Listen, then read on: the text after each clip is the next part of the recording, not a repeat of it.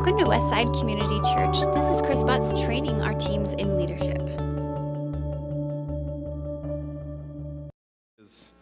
In the inner circle, say, of Christianity and knows all the insider terms.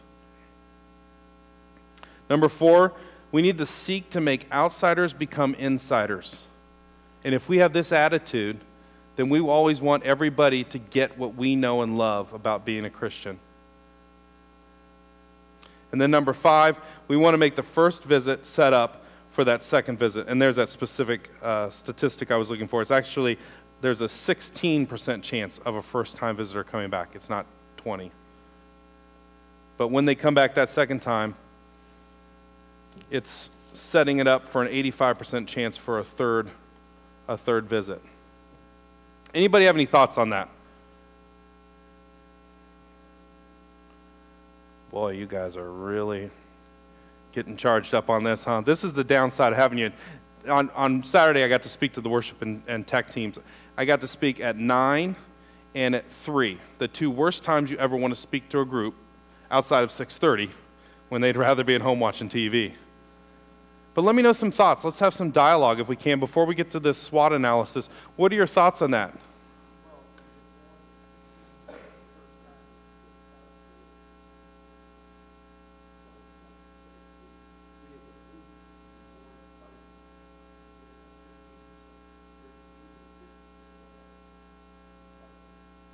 So Jeff's saying if we can make that 16% higher for that second return visit, right? Then the 85% goes up and the numbers are bigger no matter what. Good point. You guys think we do a pretty good job of being an inviting church? Yeah, I think so.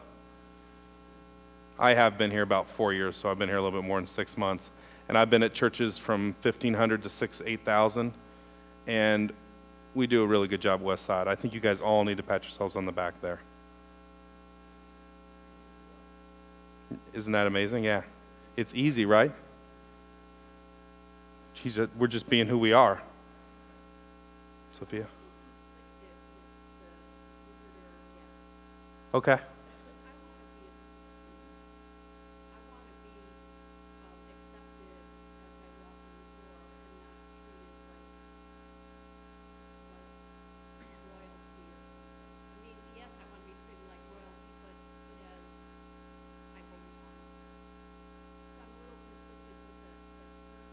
Okay.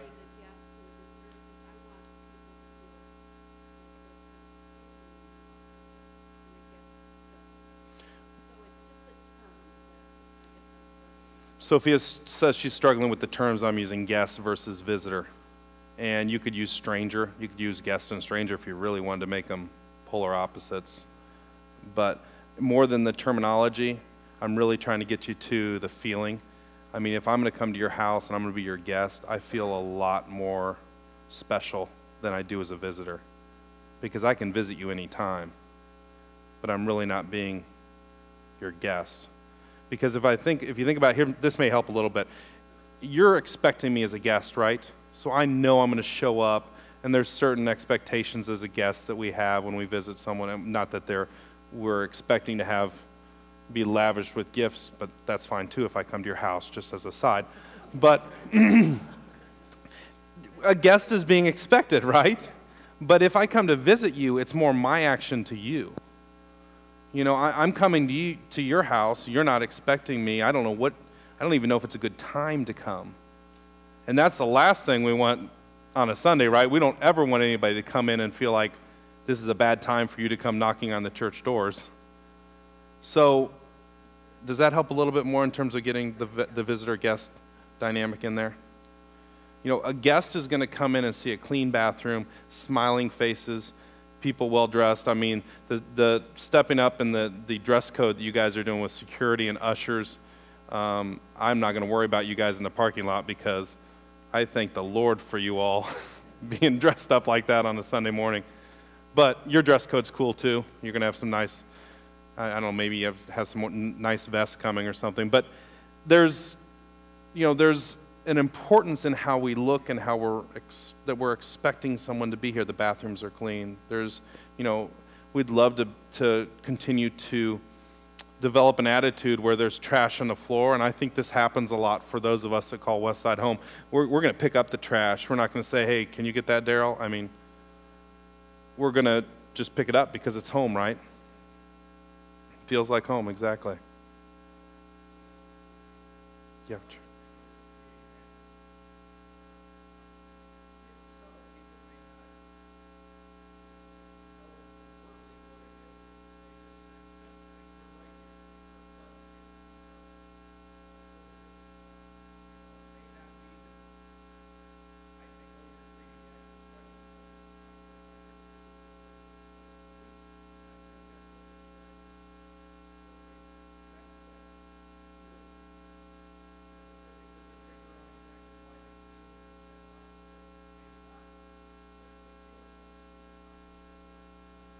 So the environment we create.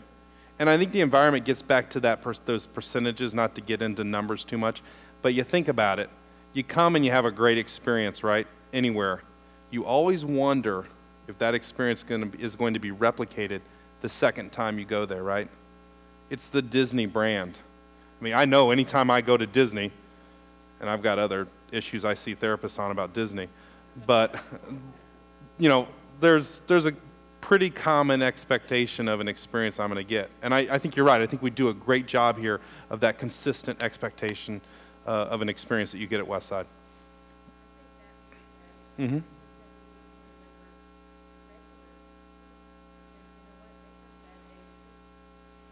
Great point. So don't forget the regulars, right? When you guys, you know, how many people have been at a couple different churches in their church life? More than one? Okay. So have you ever been at a church for a while and you walk in and it's no fault of any specific individual, but the greeter's trying to be really nice and they greet you and you've been going there for 2-3 years and and you feel like you're, hey, welcome, glad you came today. It's almost like that visitor experience, right? But you really want to be feeling like a guest when you walk in too. So that's a great point. Even the person that's been here 10 years, you still want to walk in and feel valued as a guest. Every time I walk into Disney, as tight as I hold onto my pocketbook, they want to create that same experience, so I want to give them my money, right? Which, that's a whole other aside in the church, but any other thoughts?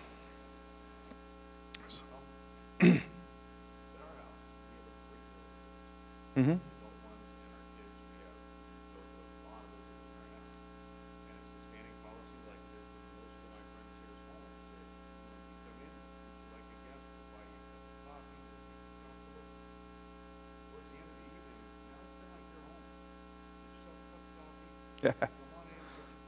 Yeah.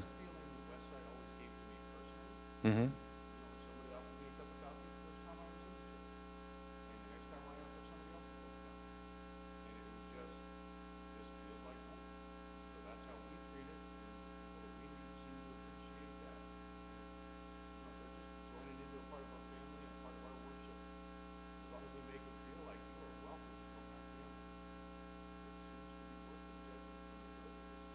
Yeah. So everybody hear that? The discussion of the fact that you come and then, you know, originally when you come visit, say my house, you're served, but then you serve yourself. You're family. You become part of the family. It doesn't hurt to occasionally still be served, and that happens too. That's the cool thing about Westside, right? You'll still end up being served even though you may be serving yourself because you've been here for a while. Well, let's take this as a good time to break. We're going to pass out some documents called a SWOT analysis. Look at this. Give you a little background while we're passing this out. You guys are great. Thank you for your help. The SWOT analysis is an evaluation tool that organizations use, both for-profit, nonprofit, business units within a corporation use it. We're using it now some. I've taken it to a couple different ministry units to try to evaluate ourselves in terms of our strengths, our weaknesses, our opportunities, and our threats to the ministry. Now, this is a larger group than we've done it in before, usually, and you may want to have further discussions in your breakouts, but this gives us an opportunity to take the temperature of the ministry. Now, having said that, I have to ask that while I want to have a very frank dialogue, I want everybody to feel free and comfortable to be transparent. Lyle's got thick skin. It's important for us to have that transparency, because if we don't, then this tool is only as good as the feedback that you guys give us.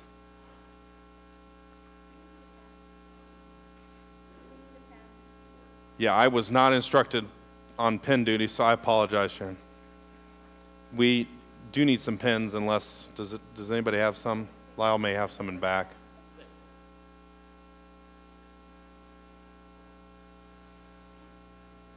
So some of what we've talked about right now, we've already filled out that strengths box. If you guys look up here, you've got the ministry analysis of what we're looking at here. We've got the strengths, the weaknesses, the opportunity, and the threats.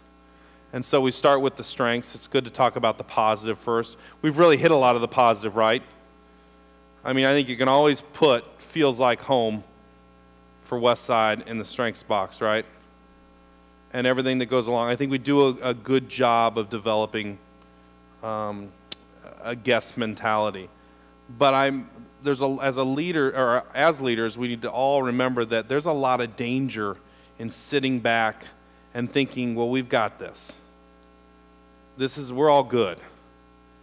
Because with that attitude becomes, over time, it becomes a mediocrity of service. And we don't want that, right? So we need to constantly be working on our own personal leadership, constantly reinventing ourselves, constantly developing so that our strengths don't ever become stagnant. Does anybody, because we're going to talk about strengths first, does anybody have any other strengths? Don't worry, Tracy, I'm not going to fall, but if I do, catch me. Yeah, thanks, Cam.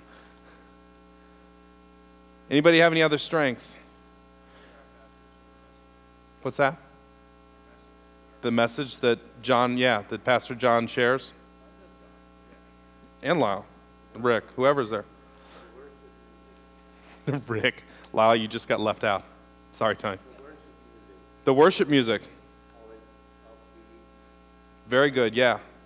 Let's focus in a little bit. I'd like to focus in a little bit more on teams specifically. How many parking lot folks do we have here? There we go, the backbone or the icicle of the ministry. Let's talk about it from parking lot real quickly. What are some of the strengths of the parking lot teams? Friendly. They're always smiling. Yeah. So safety, another huge strength, right? There's safety. The high vis, Doug's bringing up the high visibility.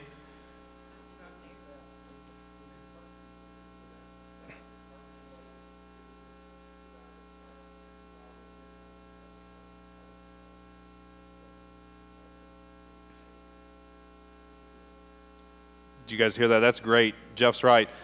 When you pull in, you're parked, and then that person stays with you while they're still, it's not like the whole parking mechanism stops. There's still individuals being parked. There's always a nice hello. I was out there today driving in circles tonight because no one was there to park me. I didn't know what to do. Should have been here early. Yeah, that's right. I'll call ahead, right? Call ahead parking. I like that idea. Anybody else on parking? Sorry, go ahead. Sacrifice with all the other ministries inside. I mean, when you see that wind whipping around and below zero, man, I'm grateful. I'm standing back at the ministry booth last Sunday for small groups. I'm praying for y'all because it's freezing cold back where I am. So, okay, let's go through strengths of greeters. How do we do as greeters? Greeters teams, let's hear some feedback there. Friendly? Smiling? What's that? Welcoming?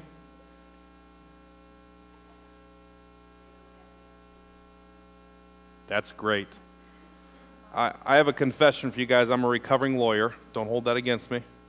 But one of the first things I learned years ago as a young lawyer, I know I look so young still, but was that it was better that I didn't know the answer and wasn't afraid to say so and go get the answer than to make up some BS and then I'd be wrong. It's kind of hard when someone's paying you a high hourly rate to go, oh yeah, it's this, and then go back, well, I was kind of wrong. But it's better to say, I don't know, but I'll go find out. And you're exactly right. That's our Welcome Center is great at that. There's a nice tag team between Welcome Center and greeters on that.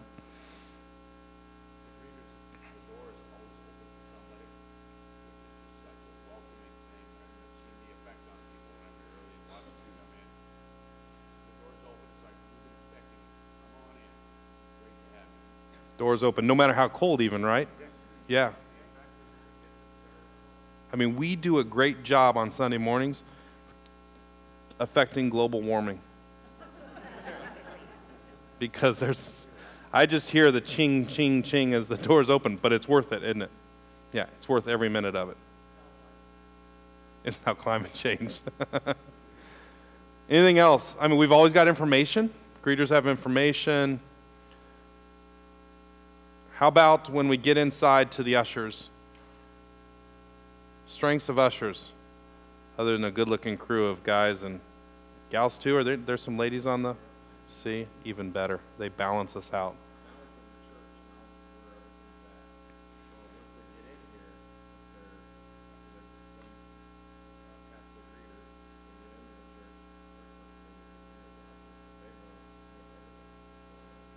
So we've got a good knowledge of the church flow, set up. That's a great point, yeah.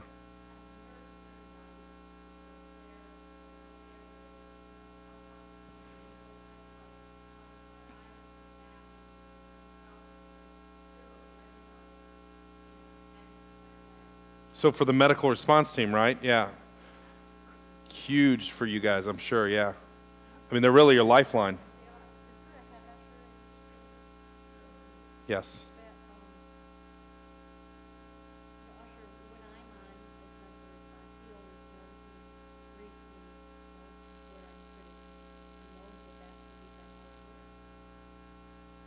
So their even facial awareness, knowing, I mean, their knowledge of individuals is really key, but also very good, right? Efficiency. Especially sometimes it's tough, right? Getting people to move to the center and trying to find a place for a family. Good stuff. How about security? And I'll throw medical response in there too, kind of strengths of security. Other than we got a lot of big boys, look like they can handle themselves.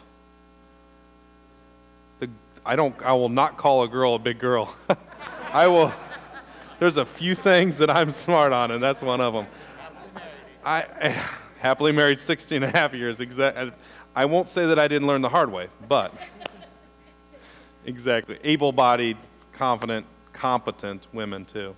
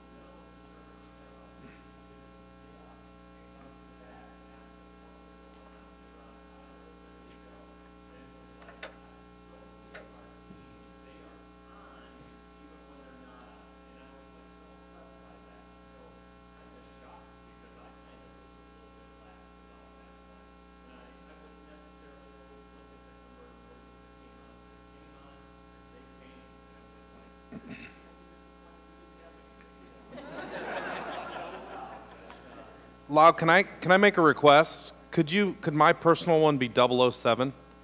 Would that work all right? I love it. Thank you. That's why I love to work here, because you get paid to get made fun of. You don't need enemies when you have friends like that.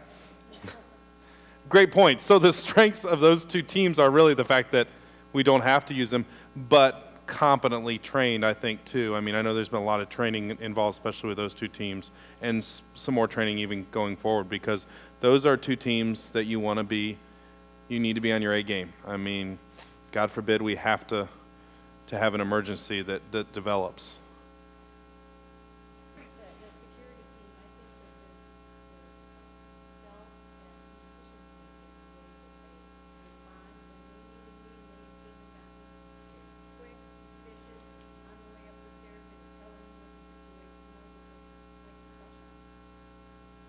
Everybody hear that? Very professional. When they needed her, they knew what they needed, and it was probably a lot of what goes on in professional medical training.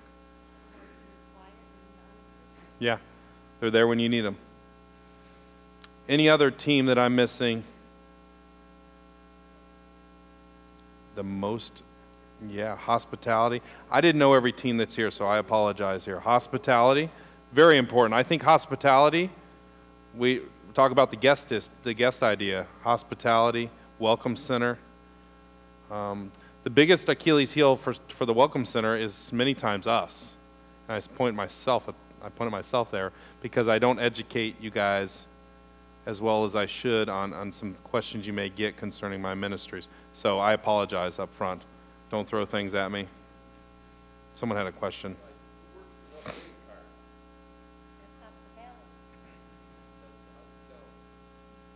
So strengths of hospitality and Welcome Center. We'll put those two together because they're very similar in their effect on guests. They're just located in different parts of the building.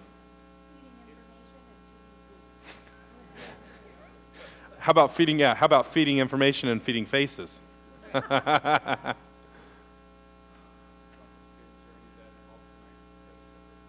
be separate. That'd be like Leanne's group and Cindy and all those, yeah. Hospitality, Welcome Center, more strengths. When when we do a good job of educating and filling out the paperwork we're supposed to, it's pretty slick, isn't it? The food is pretty darn good. I'd be happy to start taking home doggy bags. See, all you gotta do is ask. You haven't been here long enough. 6 months doesn't get me that, I know. Yeah. How about weaknesses? Let's go to weaknesses. Tough to sometimes talk about, but arguably really some of the most important stuff, because when we talk about weaknesses, that's our growth area, right? And many times we're taught that's a negative and we shouldn't look at that, but in a corporate sense, in a leadership development sense, it's a positive thing, because if we look at it, we can't do anything. I mean, we could get worse, but we should get better in that weakness. In the weaknesses, I will tell you, we will also find a lot of opportunities. So a weakness can many times also be an opportunity, right? So let's go through, I want to make sure we hit some threats too, but let's try to combine, in the interest of time, we'll try to combine weaknesses and opportunities at the same time. Let's start again. Go. Mm-hmm. Like a mom, and I gotta go get my kids through that door, and we just, how we changed the buffet through the line to go that way, and everybody's trying to get their kids, and everybody's trying to eat, so I didn't know if we could come up with a better idea of how to flow that traffic a little bit better. Nice.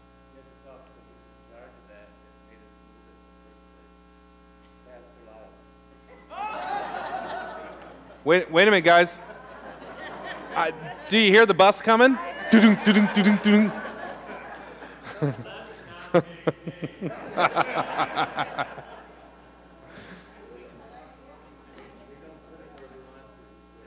Well, sounds like something we need to talk offline with Pastor Lyle about.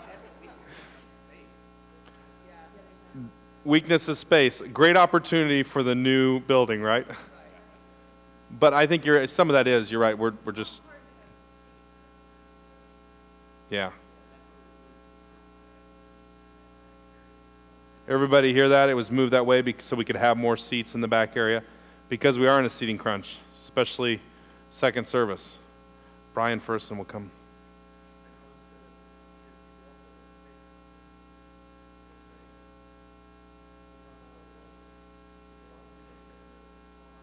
Good point. A lot of people are talking. Yeah. Well, and again, something we can help out with, right? Because we have the ability to go up and say, hey guys, love that you're hanging out, love that you're here after service. Can you move over a little bit so we can get some people in? I mean, it can be done really nicely. If not, if you have a problem with that, see Lyle for more training. And then we'll go over here and then over here.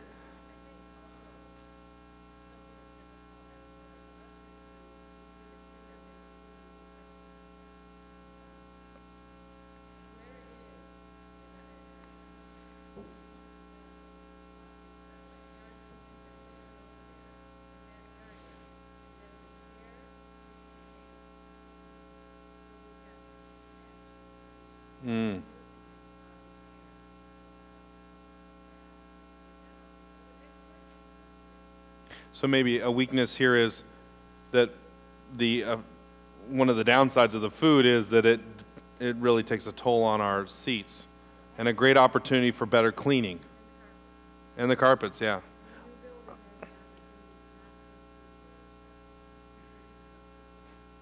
Everybody hear that? There's an opportunity in a new building to not serve food or to serve food where there's not carpet.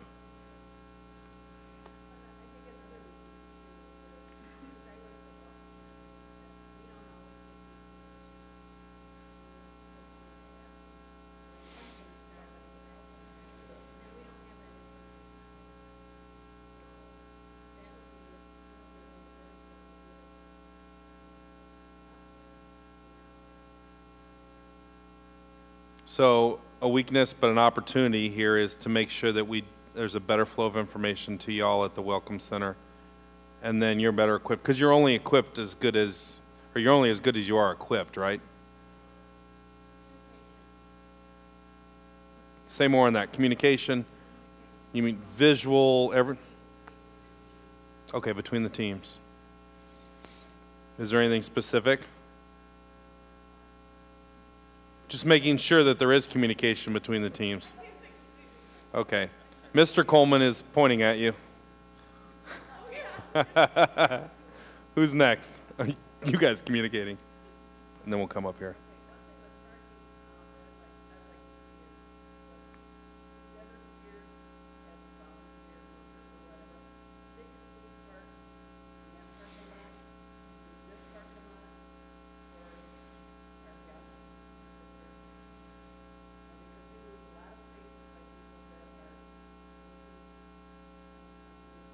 Everybody hear that? Volunteers, if we could all park in the back so that, I know it's a little longer walk, but so that those spaces can be. I'd love to work, there's still so much design going on for the new building, but I'd love to see the church that we attend when we're back home in Indianapolis has 2 rows of guest parking, and there's signs there that say guest parking, or they have some pregnancy reference. Either way, I feel guilty if I park there. Maybe not so much with the pregnancy, but depends on how much I eat. Now I know you're a recovered lawyer. Because I lie? Whenever my mouth's moving. Doug? Hopefully it gives an opportunity, it's through our generic too, is we haven't done much training like this. And I know we've done some specific team training for different groups, but overall, it's like, that's probably why we have some weaknesses, is because we haven't done something like this more often. But it's an opportunity because we're doing it now. So weakness in the past is training, but now you have the opportunity of butts. Sorry, I make fun of myself anytime I can. Anybody else? Larry, did somebody else have a comment? We are going to do more of this. We're going to actually, we weren't going to keep you here for another 5 hours, but I do some work with individuals and help them in life plan and calling, and there's a cool tool that we've used at the Elder Board, and we've used it for about 2 years with staff. It's called Thinking Wavelength. We're going to post, Lyle and I were talking about this today, and he had a great idea. We're just going to film me taking you through this evaluation on how you think, whether you're strategic or operational. administrative, how you think. And so it'll help you guys working with each other. You may be like, oh, he frustrates me so much, or she frustrates me so much. But then you realize, oh, I'm an administrative individual on that end of the spectrum. I love details. And they're a visionary and a strategy guy or gal. So that's why that's why they may frustrate me. If I better understand that, then I know better how to work together.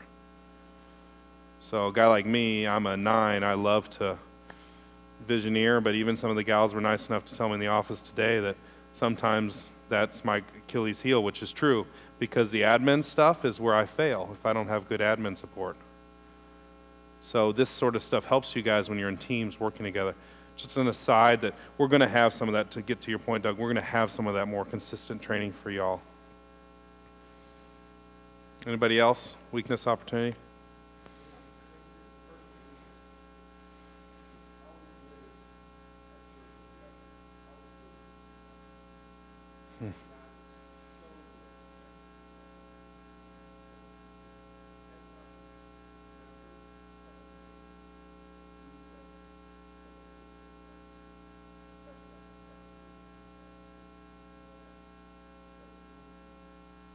Everybody hear that? Yeah, it's key.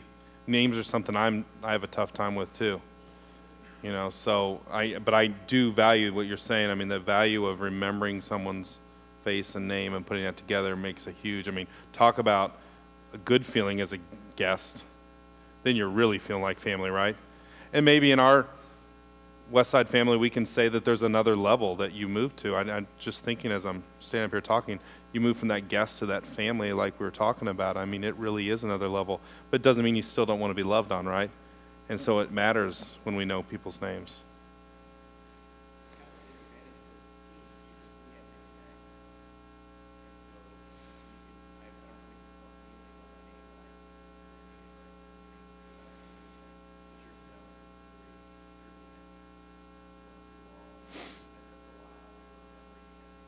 All the attendees had their own name tag? Yeah.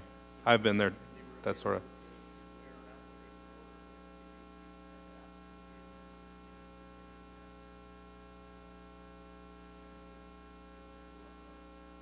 Well, I don't know fully how. I'm not part of the check-in process going forward with the kids, but as we're working on doing more of an online, leveraging technology for that sort of thing, checking in our kids, there may be a way to be able to.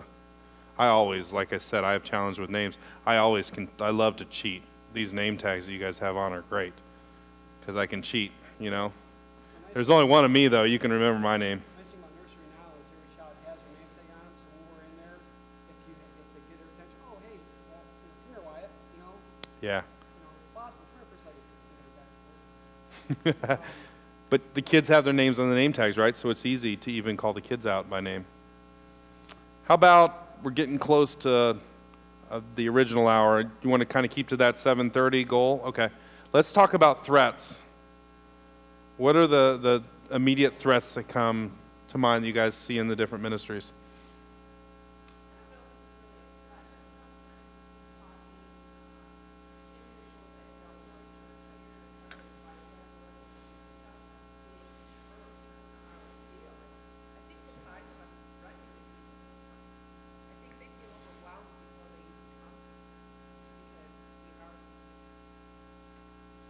And I think, yeah.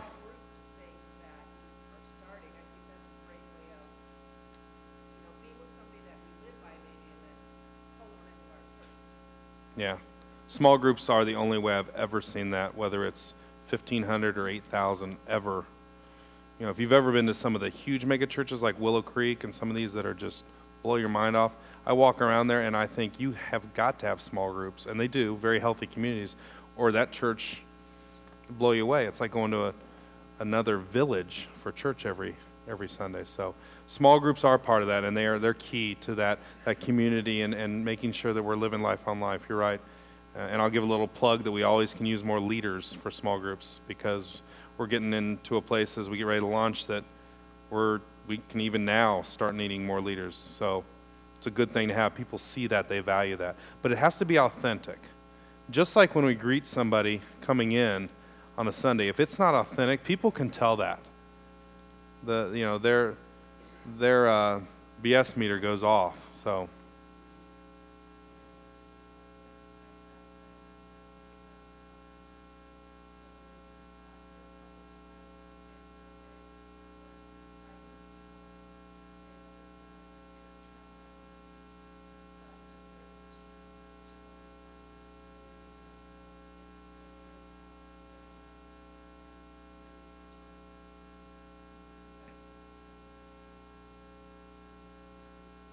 Yeah, I think that is a plus, but it's a threat because we could sit around and say, oh, we're doing a good job of that, right?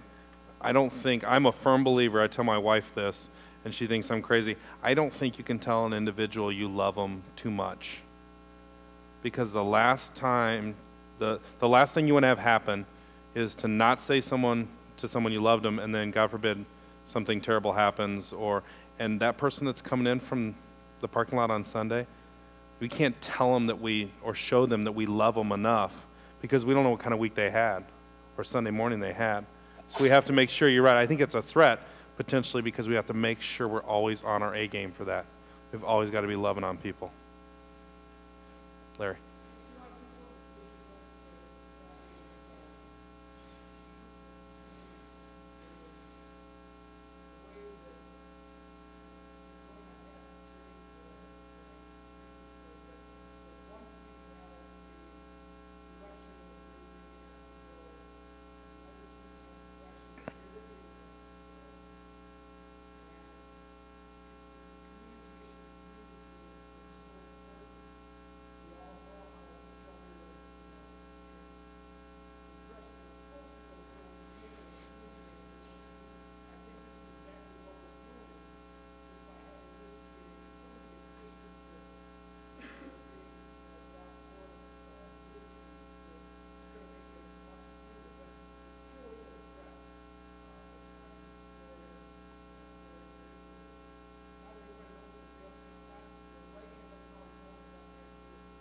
Yeah, and again, it goes back to a big, busy Sunday, right?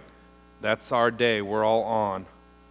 And so we've got to have good communication within teams, across ministries, or our effectiveness and our efficiency, they just go down. They can't sustain themselves and climb, and we can't become better if our communication isn't good. So you're right, that's a good constant reminder on the different teams different teams within the team's ministry. Remember about the importance of communication.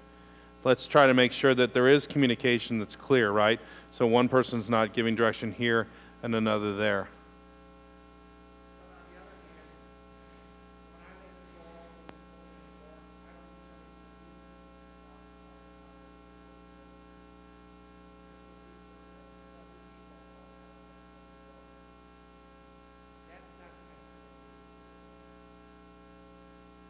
I don't know specifically the situation, but you're right. We've also got to realize that we're operating. We've got to make sure we're operating within our sphere of influence, so to speak, for that day and what our job is.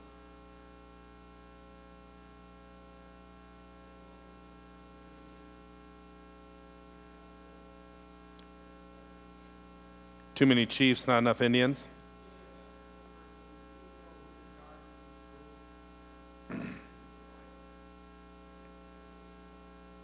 Okay.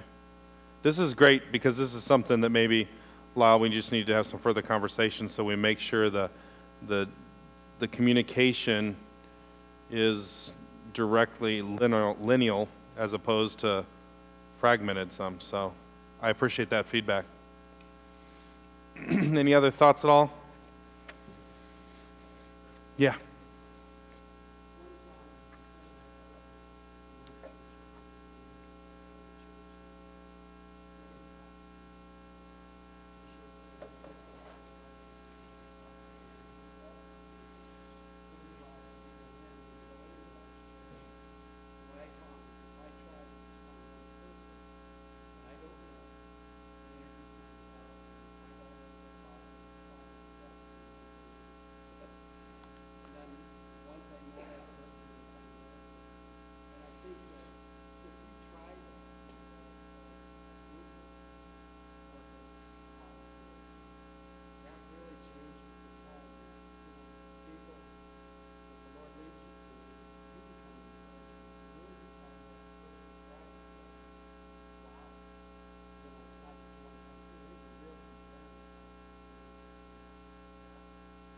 Everybody hear that?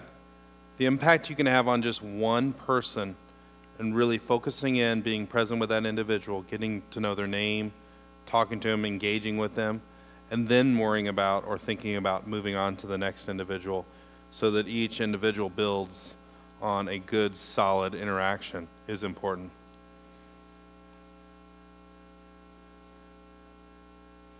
Can we keep going, Lyle? We good? 2 more? Okay. We'll go here and then Jamie will go.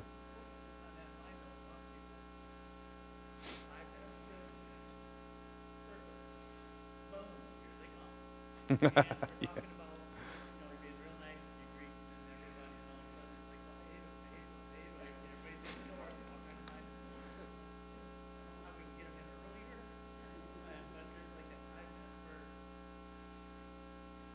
The 5 minutes of craziness right before.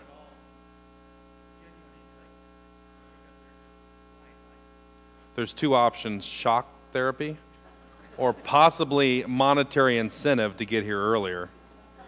Rebates, whatever we have to do. As an extra step for people in the parking lot,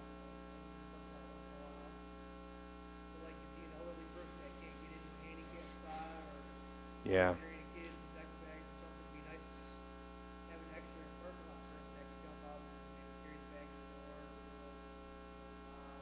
help the elderly person to the door. There's not a handicap spot. Jamie, did everybody hear that? When you find a young mom walking with a couple diaper bags and kids, and or we don't have a plethora of handicap spots, making sure we always look for those opportunities to help. I know that it's tough sometimes to get individuals to jump onto the carts, but leveraging and using the carts is important too. Thought that too is our boys used to take umbrellas and help, carry such things, and they'd walk people to the doors and stuff. And it's just also maybe it become a youth thing where Mm. some youth volunteers do such things. That's a good idea. Use some.